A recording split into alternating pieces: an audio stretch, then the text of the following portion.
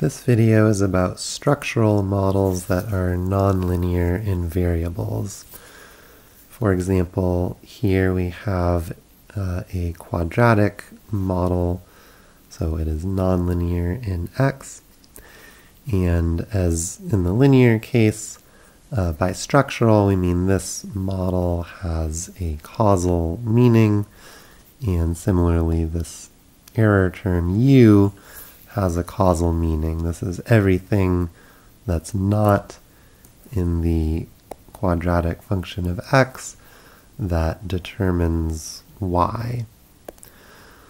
So also as in the linear case, it could be that U satisfies some nice statistical properties, or it may not.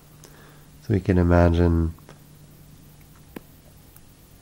if we drew a graph of x and y, and maybe we draw the quadratic part, looks something like that. We could imagine that, unfortunately, the things besides x that affect y, maybe when x is really low, they tend to be high, in which case if u is positive, that means we'll get y values that are higher than the quadratic function of x. Sometimes we'll get some lower ones too, but imagine they tend to be higher. And conversely, when x is really high, we tend to get negative u values, which will tend to give us points below the line, and in the middle we'll get something in the middle.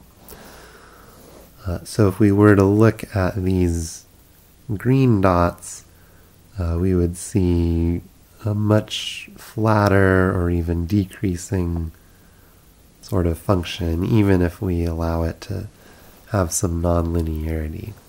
So in that case, our structural model is not identified. And if we were to run OLS, even with our nonlinear model, we will not properly estimate these causal parameters in the model. Instead, what we need is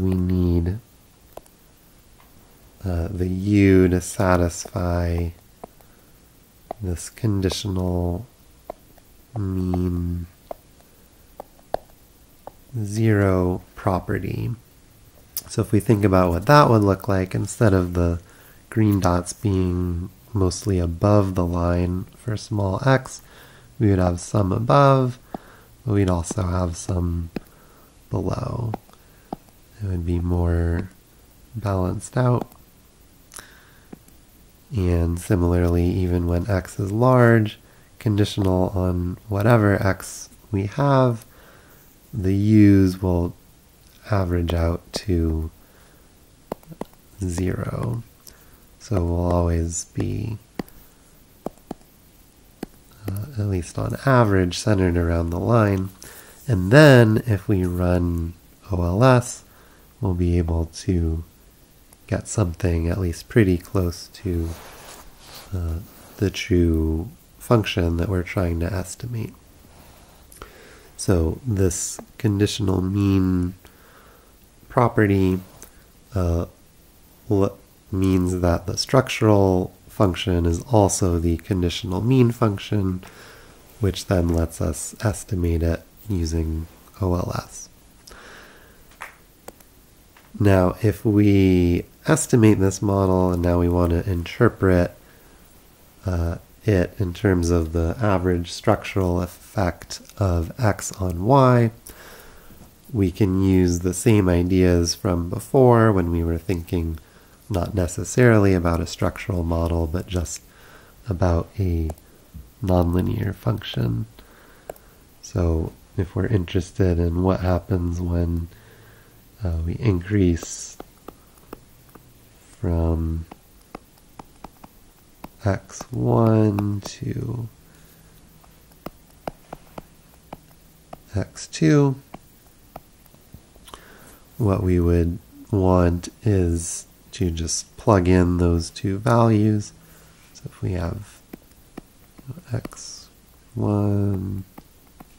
and x2, we can go up to our function and find the difference between those. So once we've estimated our model to get our estimated m hat function,